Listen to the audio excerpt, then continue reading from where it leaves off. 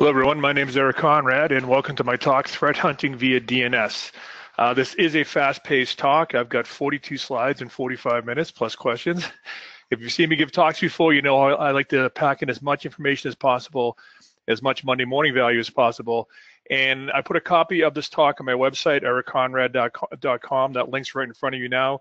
SANS will later post this. The same link that brought you to the live webcast will bring you to the archive webcast, including the webcast itself and my slides. But if you want those slides right now, feel free to download them at ericconrad.com. Now, this talk is in three parts, really.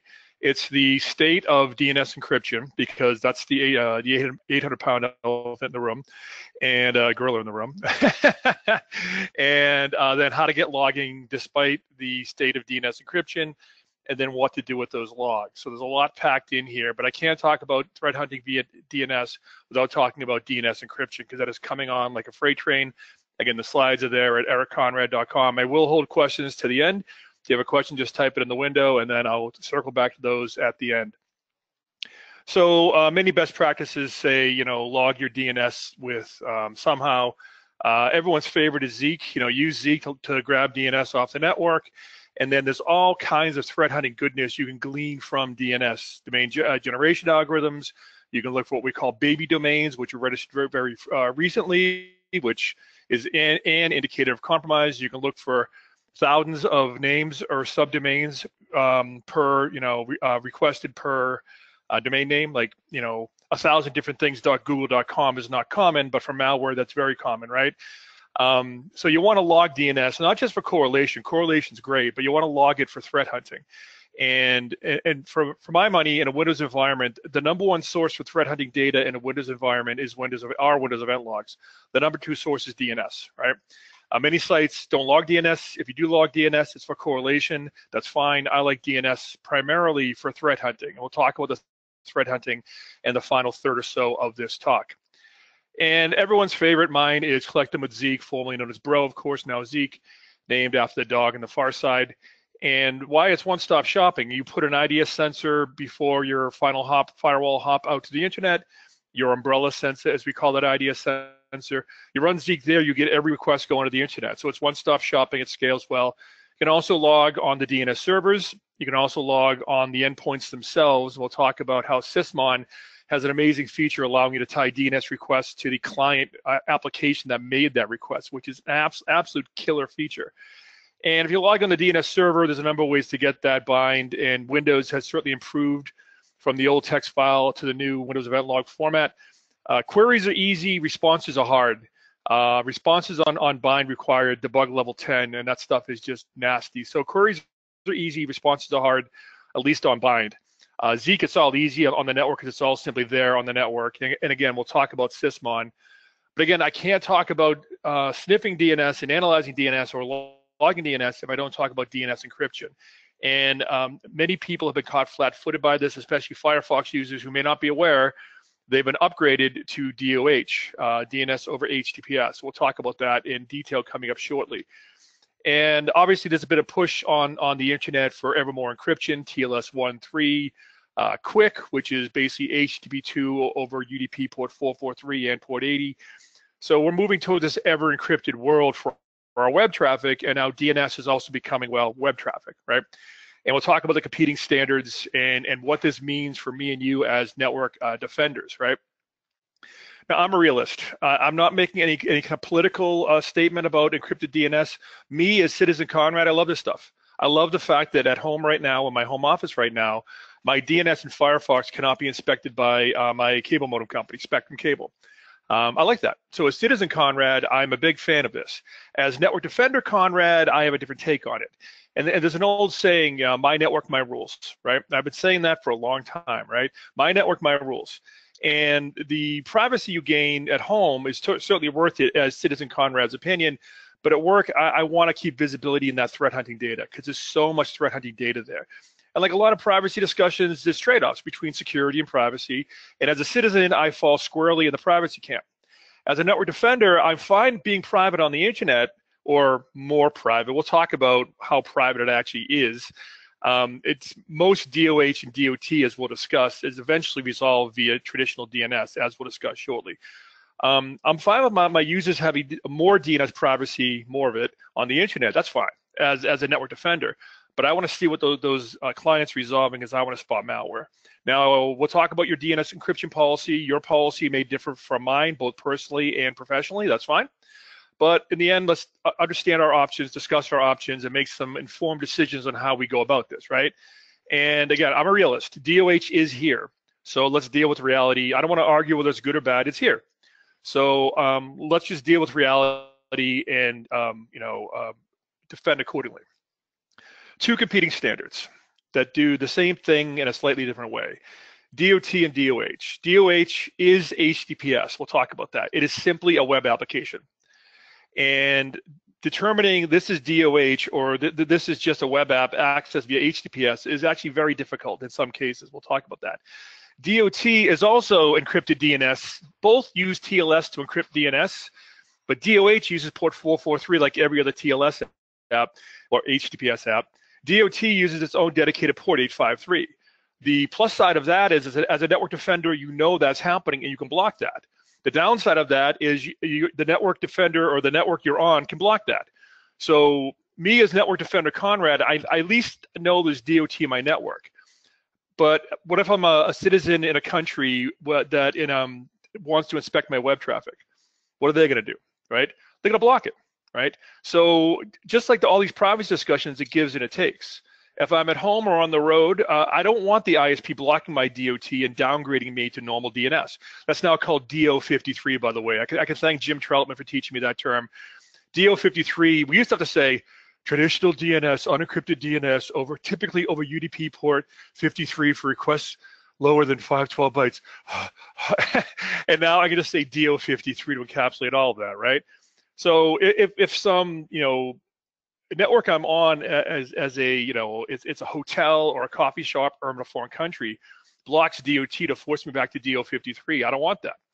But as a network defender at work, there's pros and cons. And DOT keeps the control plane separate from the data plane. If you're a network engineer, you know these terms. The data plane is your user's data. The control plane is how you manage your devices, right? And DOT keeps those planes separate. DOH mixes the control plane and the data plane. And again, I'm a realist. DOH is simply winning. We'll talk about how and why, but those are the two differences there. As a network defender, I can easily block DOT. I cannot easily block DOH, which is both a feature and a bug, depending on what side of the privacy argument you're on.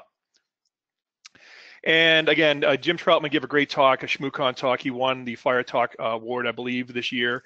Great talk. He taught me a lot on this, so download that talk. He's given that talk a few times since. And you can't go wrong. He has more of a large-scale ISP view, which I don't really have anymore, or really ever. So it's a good, complementary viewpoint to this talk. Check it out. So who's winning? DOT is gained most traction in Android phones. If you're running the current version of Android, you're using DOT right now. That's called DNS private mode. If you're using other phones of Linux, it's easy to turn DOT on, but it's not on by default. In most cases that I'm aware of. But DOH is just crushing it. DOH is on in Firefox in the US by default today. As long as you didn't opt out, it's on in the US. Not in Canada, as I learned, so thank you, Canadian friends who answered my tweet today. And it's also rolling out in Chrome now, and Windows 10 Insider Preview also supports DOH at the operating system level. Now, Chrome and Firefox are the browser level. Windows 10 is the operating system level. That gives you an indication of where we're going. This is the Insider Preview. Now, I never signed up for the Windows beta program. When I saw this, I did. If you have a Microsoft account, it's easy. It's free. So I just asked to be in the beta program. I clicked the button, and now I am. And I downloaded the Insider Preview, and I have it. Now, that requires a kernel change to turn on the ability to do it. It's not on by default, DOH. If you make a kernel change, not a kernel change, sorry, a registry key change, excuse me, I was thinking about Linux. A registry key change, then new options appear in your control panel, and you can turn on DOH with the Insider Preview. Paul Vixie is unimpressed by DOH as he's very opinionated, excuse me, and he wants to keep the control plane and the data plane separately. He is not having any of this, but his argument, at least as a mind share or features enabled around the planet, he's losing the argument. I actually agree to keep the control plane and the data plane separately as a network engineer. I agree, but as I said, I'm a realist, and DOH is simply winning. It's not going anywhere. And if you're using Firefox now in the US, you got this pop-up fairly recently, and the default is okay, I got it. And the non-default is to disable it. And if you click OK, got it at some point, or your users did, you may have forgotten you did this. I actually had till someone reminded me today on Twitter. I polled Twitter to see, you can see that Eric_Conrad. If you want to join my poll, by the way, it's not too late. Eric_Conrad, if you're sitting anywhere on the planet, I've heard from US, Canada, I'd love to hear more. Anyone else, is this turned on? Only US has said yes so far. So, because it's a fast-moving thing. So Firefox flipped the switch in the US. Chrome is flipping the switch in the US now, right? And if you said yes, that's what you get. And it's controversial what Firefox did. If you said yes and your provider was not Cloudflare, guess what? Now it's Cloudflare. And whatever your company set as your local DNS server is now being overridden by Firefox if that user clicked yes and your organization has not done anything else. We'll talk about what you can do to change that. And this is my Twitter poll today. I didn't get everyone in the last seconds. I got some more, but thank you for everyone. John, Andrew, Richie B, Brian, and Uber T3K. I'm probably saying that wrong. I heard from another Canadian in the waning minutes before this talk, and it looks like Canada's off, US is on, as long as you didn't say no, and the rest of the world appears to be off. But again, feel free to continue joining my Twitter poll. Just tweet right back at me, Eric_Conrad. You'll see these responses. These are from the last hour or so. Hour or two. I just want to get the current state as of today because it changes fast, right? And again, this is controversial. Firefox changes your DNS provider. If the user said yes, your provider is now Cloudflare if it was not already. It bypasses whatever local DHCP settings you got. It bypasses sysmons logging. It bypasses everything. It exists only inside Firefox, straight out to the DOH server it hits. You can log in the client, but the logging is nasty. I turned it on. It's basically debug style logging, but you can log in the client, right? Chrome, I like Chrome's approach better. Chrome says, okay, if you're using one of those providers listed down there in the second sub-bullet, below second bullet from the bottom, I should say, we'll upgrade you from DOH to DO53 rather than DOH. If you're not using one of those providers, we'll leave you alone. Changing your provider seems a bit aggressive, but Firefox is a bit of a holy warrior on the privacy front, and I understand why, because what do I get with your DNS data? I say this as a former HIPAA security officer, Health Insurance Portability and Accountability Act, at the second largest healthcare provider in New England, former, stress on former. I'm happy to formerly be that, not currently be that, by the way. A lot less stress in my life. But my team also handled all investigations for a 12,000 employee company. With your DNS data, I get a lot. I know your love life, I know your financial life, I know your health life, I know if you're employed or unemployed. I know a lot about you, or I can certainly infer a lot about you based on your DNS data, even not touching the web data, which is another gold mine. DNS alone tells me a lot about you. So your ISP knows a lot about you if you're not using these technologies, right? And your ISP can sell that. Your ISP can say, you know what, if you type a name that does not resolve, we'll redirect you to a server that serves you banner ads, and we'll make money off that. I already pay my ISP. I don't want them to make more money that way. I don't want them to sell my private data in some form or another, right? I've already paid them. We already had a cash transaction. That's good. That's good, right? So I don't want my ISP doing that, right? I'm not saying they're evil. I just say I don't want them to do that. Again, having done many acceptable use policy violations of many people over the years, some of whom got fired for things they did at work, DNS tells you a lot about that person. So it's a very sensitive private thing. I like Chrome's approach more nuanced. I understand why Firefox and Mozilla are being holy warriors here, because I get it. Because your DNS data in some countries is dangerous. Depending on the country you're in and the political views you may have, or perhaps the religious views you may have, that can be dangerous for you and your loved ones. So I understand Firefox's point, and I'm a realist. If I'm using Firefox, I can change these things, but I'm a realist. Okay, let's roll with the flow here. So backing up the bus a little bit, what's your policy? What's your policy at home? What's your policy at work for encrypted DNS, or your company's encrypted DNS policy? You should have a policy. And your policy might be ride that wave. I love it. At home, I'm riding that wave. In fact, I'm enhancing that wave by using my own custom DOH server. Because as I'll show you shortly, at some point, it's going to hit the internet in most cases, plain text. Much like a VPN going to the internet, you're just pushing the unencrypted part further out. But at some point, it's going to be unencrypted in most cases. I'll explain one counterexample. I'm sure there's others, right? So personally, I am embracing the privacy. I love it. Maybe your company, you do that too, but there's still decisions to be made there, right? Or maybe just you want to force it back to DO53. Okay. Or maybe you want to log that stuff locally encrypted and then let it out unencrypted. Or you could place a cloud DOH server that you control, as I've done, to get the plain text part past the ISP. There's lots of options here, right? And as I said down the bottom, at some point, most of it's hitting the internet unencrypted. One counterexample, as you see there, if the DOH server is also an authoritative name server, it's going to stay there. Or I suppose it's a caching server that's already cached a response. Okay. But in most cases, you're just pushing the unencrypted part further out. Here's a traditional DO53 diagram, right? And you can sniff almost anywhere. You can sniff really anywhere. You can log on your DNS server. I won't get into split DNS and split DNS. That's a whole other conversation. I could talk about DNS for hours. I could talk about TLS 1.3 for hours. I could keep going, but I have 45 minutes, well, less now, before, a half an hour now, so I won't. But this is how it's traditionally done, and anyone can sniff anywhere, which is good for you using Zeek, but remember, that's also true in the internet. That's also true of your ISP, right? So this is very flexible. This is easy, but this is changing.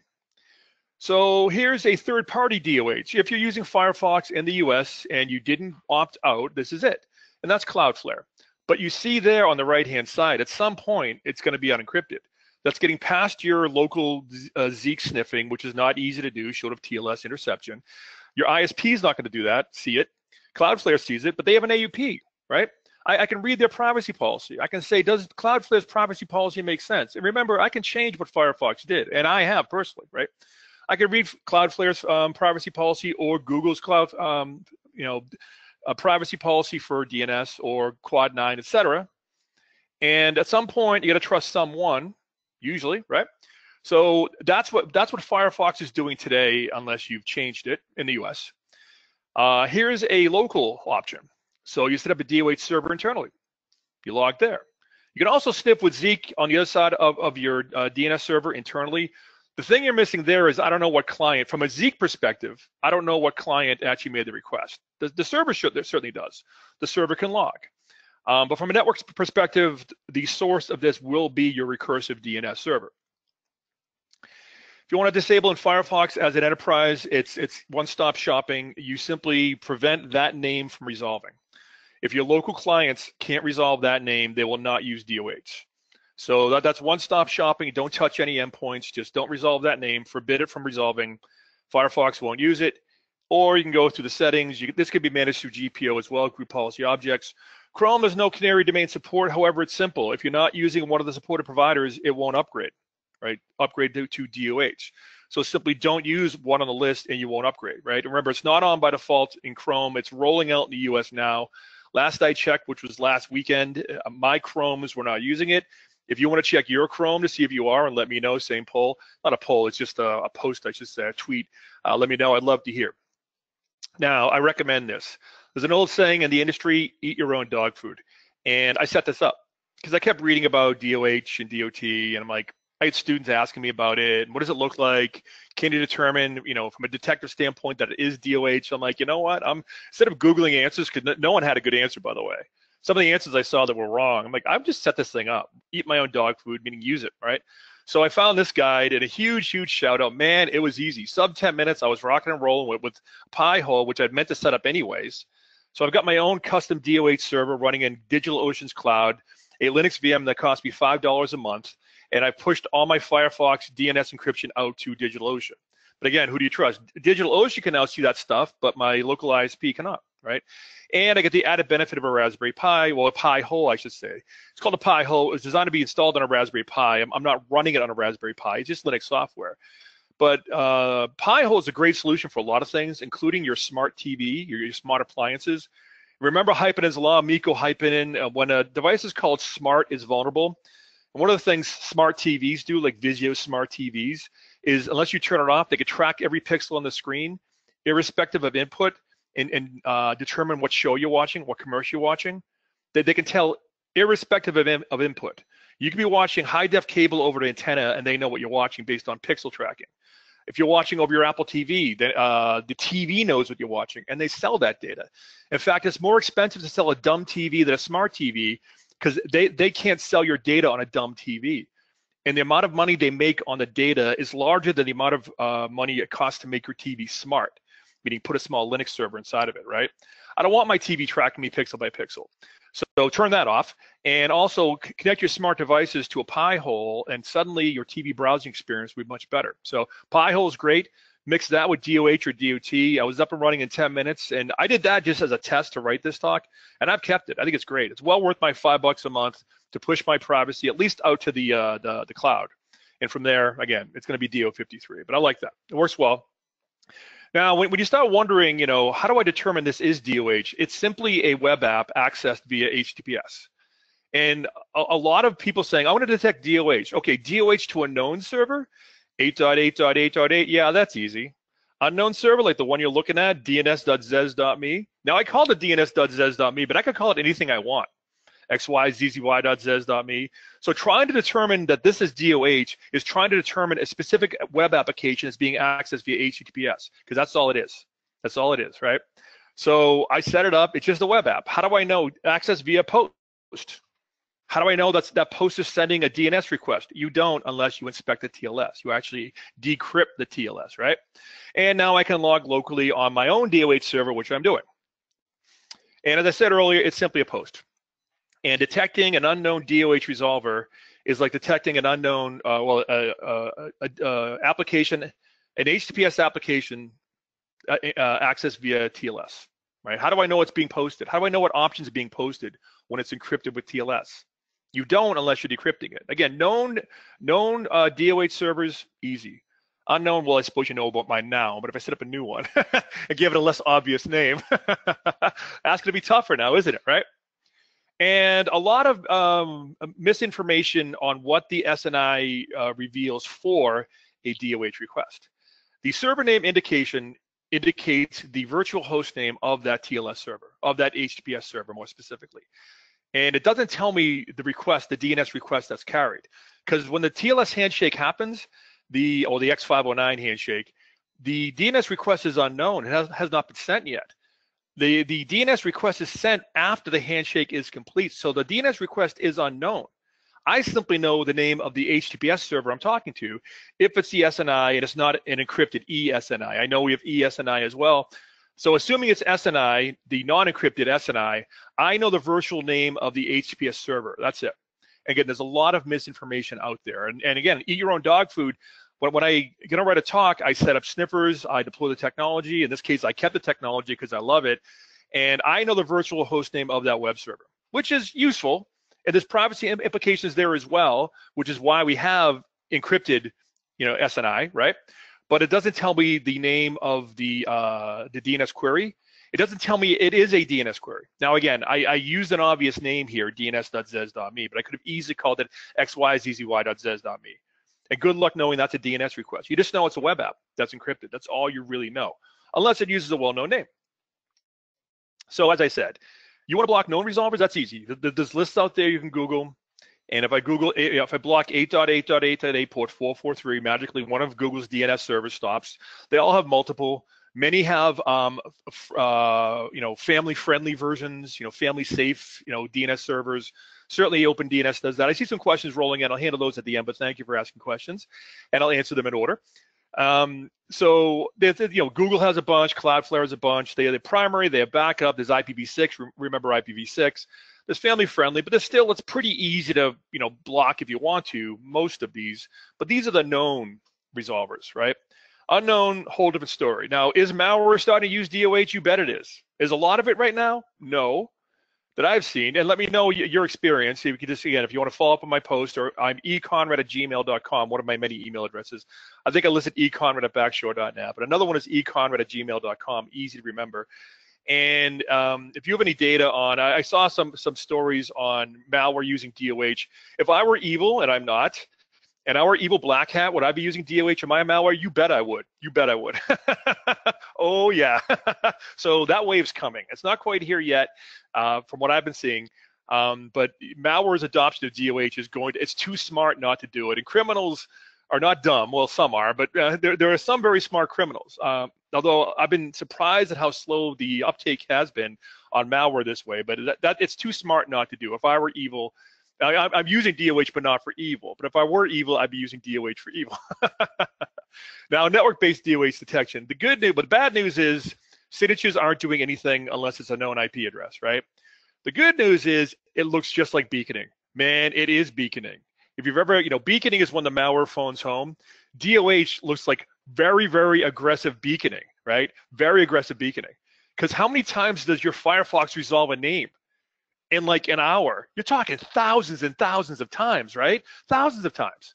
So that looks like beaconing because you want to, and typically you're going to pick one DOH server and stick with it, right? So if you're using 8.8.8.8 port 443, you're going to send that thing thousands of packets per hour, maybe more, maybe tens of thousands, right? So if you're looking for beaconing already, which you should be, great tool, Rita, give a shout out to John Strand and Black Hills InfoSec and the band of crazy ninjas that work at Black Hills InfoSec. Me and John have discussed beaconing over the years, and Security 511 had a fairly simplistic view on beaconing. John came up with a way better, in his great team, not to diminish his awesome team. He's got more GSEs per capita than any company on the planet, and that's smart, and STI grads as well. So they came up with Rita. You should be looking for beaconing anyways, because beaconing is a classic way for C2, command and control, malware phones home, right? ET phones home and malware phones home. And Rita will catch beaconing in a more intelligent way than me and Seth came up with initially for Security 511. So if you're looking for beaconing, you've already detected it. And that is the best way, short of TLS decryption. That is the best way to detect DOH. You will detect it.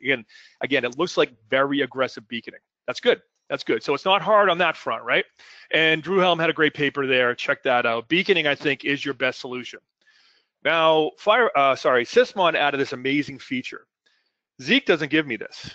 Sysmon can now tell me, and they added this in the past 6 months or so, maybe 8 months, the Windows application that made the DNS request. That is solid gold. Oh, as a threat hunting source, oh, that is so good. That is so, I can't tell you how amazing.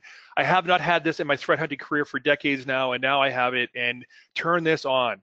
If you deployed Sysmon, you may have done it before they added this feature, but the threat hunting goal to tell me the Windows application or script or whatever, or VBS script running out of a temp folder, for example, with a randomly generated 16-character name, just made a DNS request, oh, that is solid gold. Turn this on. Unfortunately, Firefox overrides all that. Firefox doesn't give you that, right? So Firefox is going to say, nope, I'm going straight. Remember, the DNS request never leaves the four walls of Firefox. So Sysmon never has a chance to see it. As far as Windows is concerned, your browser just made another web request. That's encrypted. That's all the Windows really knows, right? It stays within the four walls of Firefox. So it does override Firefox's DOH, but again, you can turn that off. I showed you how, right? Irregardless, turn on Sysmon, well, turn on Sysmon period. Check out Swift on security, Sysmon configuration, which is awesome, right? And once if you haven't already turned on Sysmon, turn it on. And then if you have it turned on the DNS part, turn that on.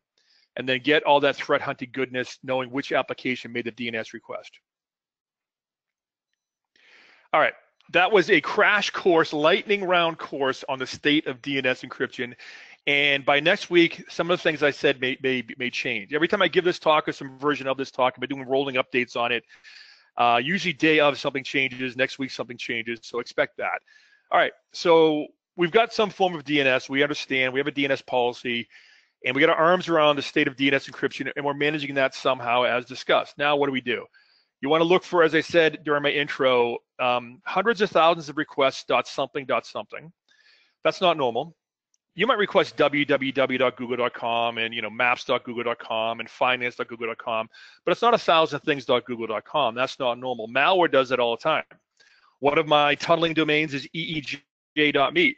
And yeah, I'll make 1,000 different host names, quote unquote, .eej.me. That's not normal. And that's easy to spot. Randomly, high entropy, meaning disorder, randomness, right? Large anything responses, text, null, we'll talk about null. Massive amounts of failures. Unfortunately, massive amounts of failures are common for poorly designed networks and applications and misconfigured stuff. And baby domains. How often does your CFO go to a domain that was registered 12 hours ago when they're not being phished? And the answer is almost never, right? Here's a Zeus botnet. And historically, what vendors did, they said, okay, hey, zonesnos.com is evil. Great. We'll put it on this block list, right? We'll put this on this reputation filter. We'll put the reputation in the gutter. And now anytime you try to go to zonesnos.com, the reputation list says, nope, you don't go, right?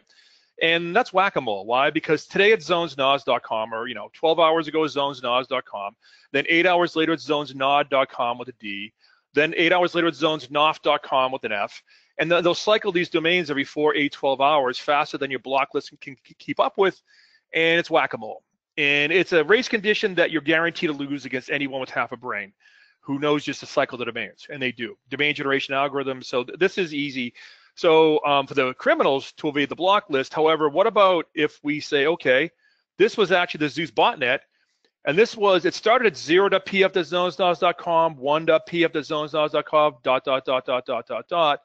12,192.pf.zonesnos.com. That was the 12,193rd thing, counting 0, that was air quotes resolved. It's not resolution, it's communication. If you decode the base 64, it's actually encrypted. It's XOR encrypted with a key. And it's the notorious banking Trojan botnet, rather, Zeus botnet, right? So rather than putting that on a block list reputation filter, by the time you check that filter, it's days later. Just look for thousands of things .something, or base 64, that when you decode becomes binary data that appears to be encrypted or has high entropy. There's that word again, randomness, right? I think DNS is the ideal C2 channel. It is the best C2 channel. It is better than ICMP. ICMP makes a good tunneling channel. DNS makes a better tunneling channel. There are plenty of PCs that can't ping a site on the internet, but can resolve an internet name. And if you can resolve an internet name, you can tunnel to the internet, right? So if I can sit down on a PC at your company and type nslookup, google.com, and get an answer, that thing's talking to the internet. I've had clients of mine say, no, Eric, that's on a subnet with no internet access. I'm like, I just typed nslookup google.com and got an answer. No, let's go into a local forwarder, right? A local DNS forwarder, which is a DNS proxy. We don't think of them that way, but they are. And the DNS proxy may chain through other proxies, other forward is what I mean, but ultimately some primary name server is getting that request and sending a response. So in some form or fashion, I'm sending a string of text to a primary name server, and that primary name server is sending that string of text back. And the primary name server is eej.me, one of my domains, right? It's one of them. You saw zez.me. I think it was Macedonia, Montenegro, I forget now, but they had a $1 sale, .me, and because I'm in Maine, it's not for Maine. It's a top-level domain for a country. They had a $1 sale, and they had short ones, 3-letter ones, which is good when you're like a buffer overflow or something, right? Tight spaces, short names are better, right? So 3 letters, dot 2 letters, sure, I'll do that. And so when the primary name server is google.com, okay, fine. When the primary name server is eej.me, by the way, another server running in DigitalOcean's cloud for $5 a month, now I've got bidirectional communication from a client to a malicious server. In my case, my pen testing malicious, my pseudo malicious, but yeah, I use that on engagements. I use DNS tunneling on virtually every pen test I do. Every one I've done recently, it's always worked. It's never been detected, ever, which tells you something, right? So there's a few things, DNS Cat2, which is great, Iodine, which DNS Cat2 does any TCP protocol, last I checked anyways. Iodine does any IP protocol. Yes, you can have an IPsec tunnel running via DNS. Great, right? Great. And here is DNS tunnel using Iodine and null records. Now, another question for the folks in the room now. We've got a lot of people in the room. Have you ever seen null records used for non-evil? Let me know via email, econ@gmail.com. Tag me on Twitter. Have you ever seen a null record used for anything but evil? I've only seen these used for evil. I didn't know these things existed. I've done DNS for a long time. Null records are an experimental format that carries binary data. I didn't know you could carry binary data via DNS. That's why we see these text records that are base 64 encoded. All this malware is going through all the trouble to encode their malware in base 64 to make it DNS friendly to carry text records. Use a null record if you're, and then, hey, binary data. The downside of binary data, well, null records, they're easy to spot. I recommend block and alert any use of null records. Block, alert, test first, please. You can block these in Windows DNS Server through options. You can there's actually options to do it. With bind, there's this thing called an RPZ, a response policy zone. I would block and alert after testing. I've never seen null records used for anything but evil.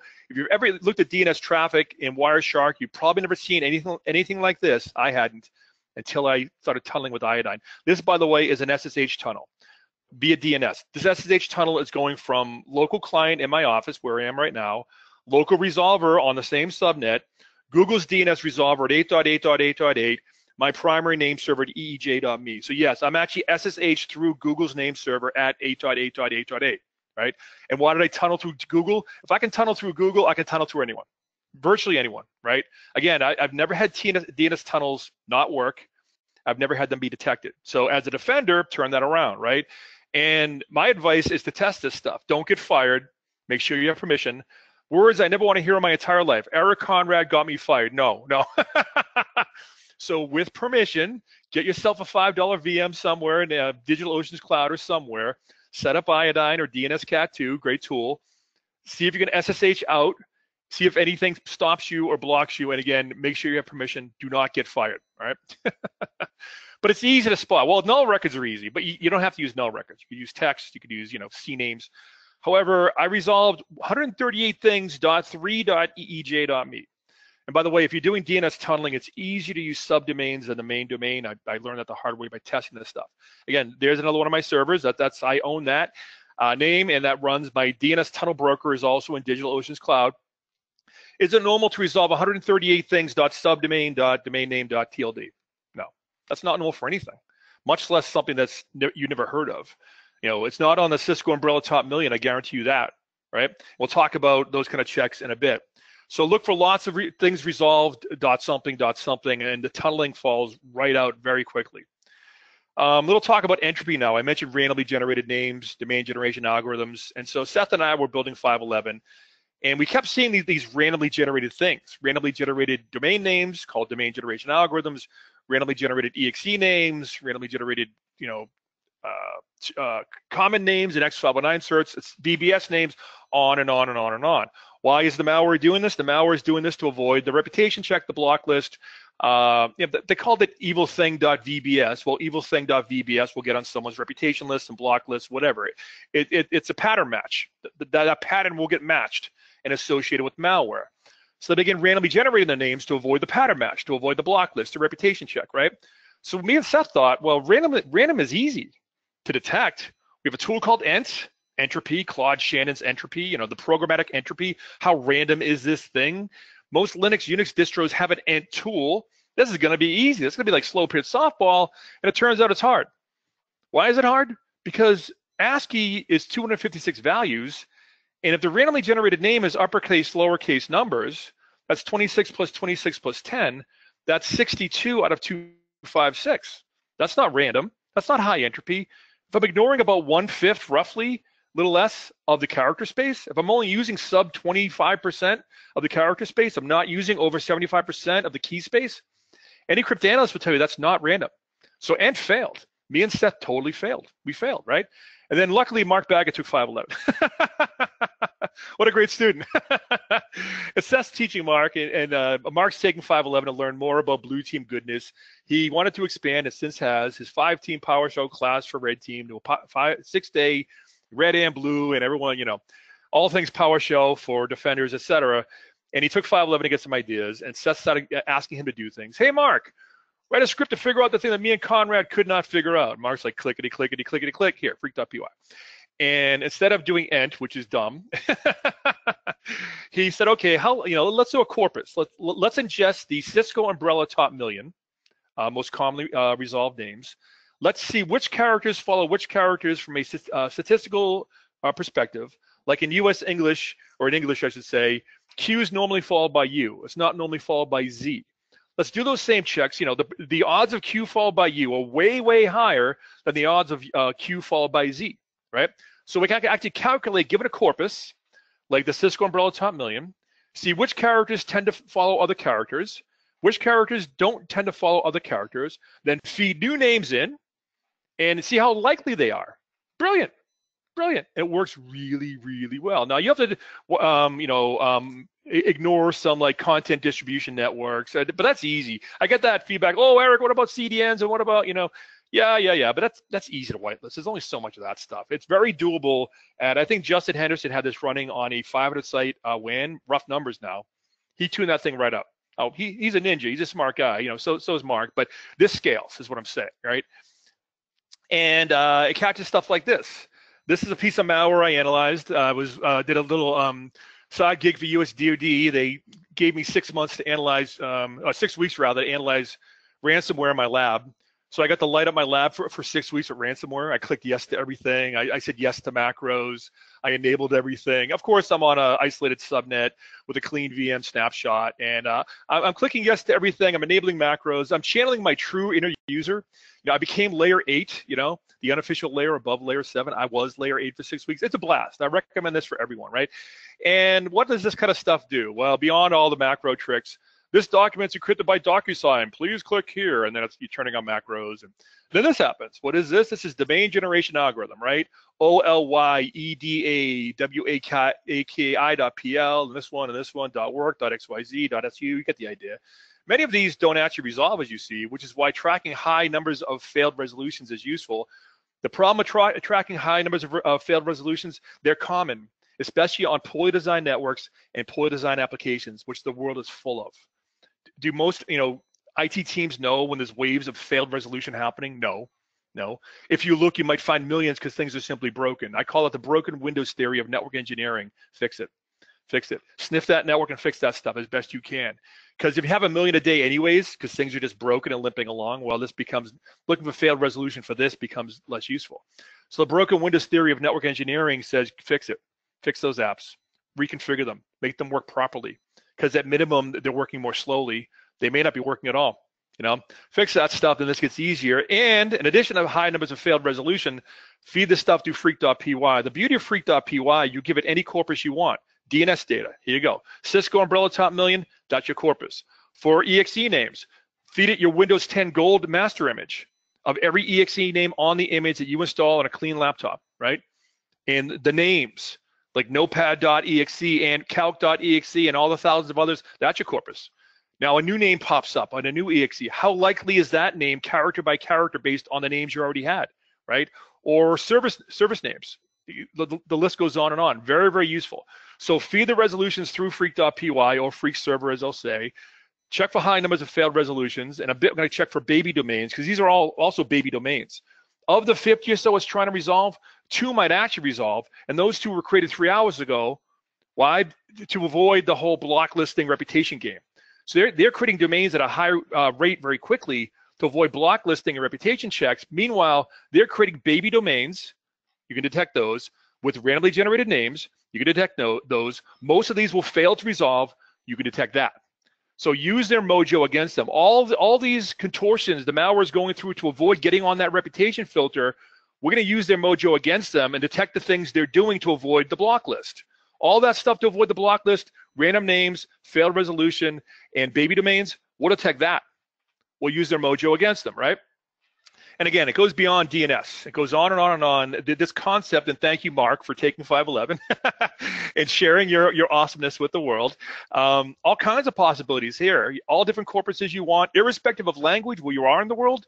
Your corpus in France or Ireland or India or Russia is going to be different than mine, perhaps. Your DNS names might be, certainly. That's okay. Log a month's worth of normal DNS names is normal, go through that. That's now your corpus, right? So your corpus may be different from mine. The beauty of freak.py, we can use our own corpuses, generate our own. And the next question, does it scale? I think Justin Henderson had about 500,000 a second going through this. Now, plus or minus 100,000, rough numbers, that's correct.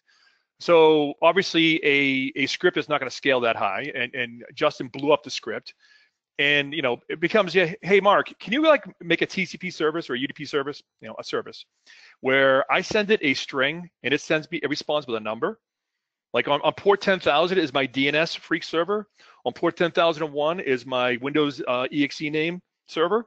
On port 10,002 is my Windows service name server. Each freak server, each with a respective corpus. And I send a string to port 10,000, which one of these DNS names we just looked at, something.pl. I get a number back saying how likely that name is, and I put that on a dashboard, and it's showing me the 20 most recent least likely names in my SOC, and we check that stuff out, right? We can automate a lot of that too, and that's exactly what you do. Super useful. It catches things that virtually nothing else does. That's why you want your DNS data. That's why I spent so much time talking about getting the DNS data, because if you don't have this, you're losing a lot. We've always had this very easily until about a year ago. And now, and again, I understand what Firefox is doing. I applaud it as a citizen, but I hate to lose this. I hate to lose this at work, right? Also, other crazy things people do in DNS, sec530.com versus sec530.com, or PayPal versus PayPal. One's in Cyrillic, one's in US ASCII. Character by character, virtually identical. Now, if you look very close, the A is a little bit different. But when I notice that, when your users notice that, I'm going to miss that. Side by side is easier. Even side by side is still easy to miss. Those are called homoglyphs, right? And internationalized domain names. There's all kinds of mayhem going on there. And DNS twist. So, what happens is grab any name that your users is likely to be included in a phishing campaign against your users, such as your own domain name, and see what other names have been registered that are like that. Like, did someone register, if you're PayPal and someone suddenly registered a Cyrillic version of PayPal, like if you work for PayPal, you could actually see somebody bought that domain. When you see someone bought that domain, you can block it at your next-gen firewall can block that. So maybe you're not PayPal, you're probably not, but you're someone who's someone's going to have a phishing campaign against. So feed your own names into DNS twist for your own company. See if someone else has registered those lookalike names, right? See who's ready and surf there and see what you get. Obviously, in some VM that's protected, it could be a real eye opener. I had students in real estate who did this, 511 students in real estate, and they found all kinds of lookalike domains.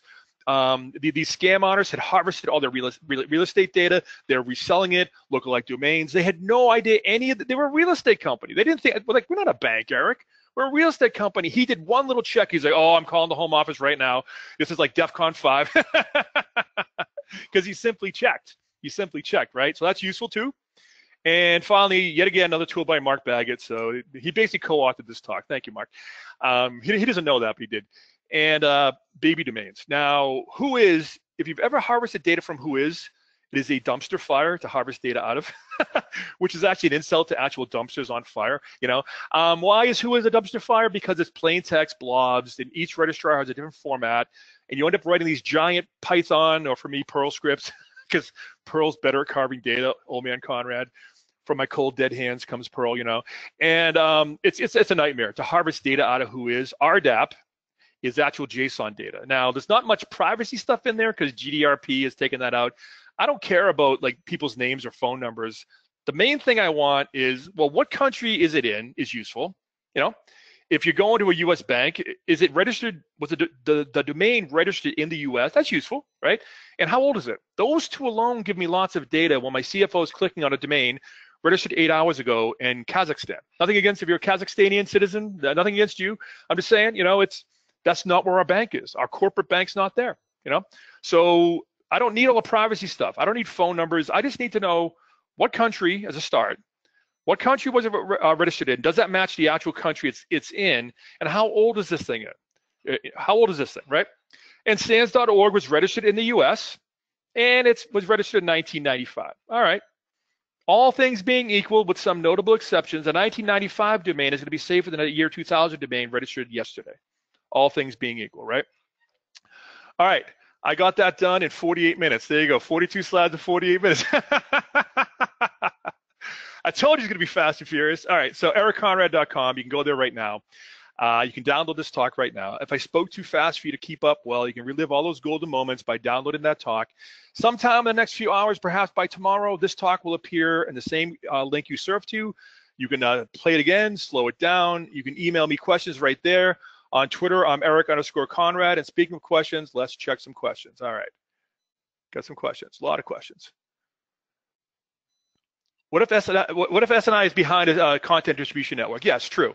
So again, the SNI, great question. So the server name indicator is not terribly useful for detecting DOH anyways, unless it's a known server. And if it was a known server, you knew the IP address anyways. So the fact that it could be Cloudflare doesn't really change the discussion. A DOH is hard to detect regardless. The SNI doesn't give us much anyways. Great question.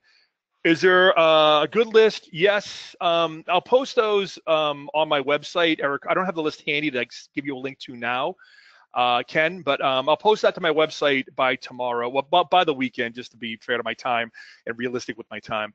Or I'll also tweet it out as well, Eric_Conrad on Twitter. I'll tweet that out. All right. Thank you for presenting. I'm just trying to read the question now. Thank you for presenting on this topic. What applications such as Firefox, Chrome-based browsers might provide an option to enable, disable, configure your own DOH resolver? They all do. So all the major browsers allow you to choose a custom server, as I have in Firefox, right? So all the browsers, and I haven't tested Microsoft Windows 10 yet, well, a custom in Windows 10, but yeah, I believe, I didn't do it, but I saw the option. You can do that also in Windows 10 Insider Preview. I know Umbrella can block the ones it knows about. Okay, Cisco Umbrella can block. Thank you, Ken. Mike Burns, you have a good way to generate C2-like traffic to test sensors, logs, etc. Yes, Mike, if you go to my website, I did a talk on, all my talks are archived on my website, and I did a talk at Security Onion Con. So just Google Eric Conrad Security Onion Con, or it's an older talk. It's from like 3 years ago. I have a bunch of PCAPs, including encrypted DNS or tunneled DNS. You can do TCP replay. So you can grab one of my PCAPs and replay it past like an IDS sensor or something. So TCP replay plus some of my encrypted DNS, tunneled DNS stuff that is on my website right now. The PCAPs are there too, right? Check that out. Want to clarify, Firefox will not log, correct. Firefox will not log, Sysmon will not log DNS if Firefox is using DOH. Correct. Yes, and if Firefox is not using DOH, Sysmon will log as normal. Yes, Aaron, that is true. So Firefox is not, and if DOH is not enabled in Firefox, everything's normal as before your old DO53 days. If it is enabled, Sysmon won't see it. David, yes, I already have. I already answered the question. So thank you, Mike, for helping me answer David's question. Will you make a PCAP of the different DNS traffic available? Already done. I psychically anticipated your question, David, 3 years ago. And no, it's on my website. Just find the post. I'll update the top post on my website, ericconrad.com. I'll update that with a link to my threat hunting, well, my Security Onion Con talk, where I delve deeply into DNS tunneling and ICMP tunneling. Again, it's on my website. It's just older. All right. Someone got a connection error on the server. Just FYI to the moderators. Thank you for that. Okay. Is all the information about DNS, Zeek, Sysmon? Yes, Security 511. Thank you, Mode. I owe you an adult beverage. So if you want to learn more about this, since the student asked, Security 511 delves into all this stuff. And TLS, we're doing a massive update now. Security 511 already covers this, but yeah, a lot of these slides came straight out of Security 511. Thank you for the reminder to pimp my own class. How embarrassing. And me and Seth are working on an update right now, doing 2.5 weeks to expand the talk on DNS encryption. A brand new section on TLS encryption and decryption, both active and passive, and stuff like that. Thank you, and I owe you an adult beverage, my friend. Especially threat hunting. Yes, same answer.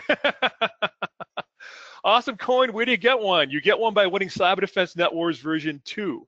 Great question, Stephen. That's Cyber Defense Net Wars version 2. You may see that. Your eagle-eyed students may see that down here. That has run once so far. We ran it at the Blue Team Summit in Louisville in March, and then the world suddenly changed.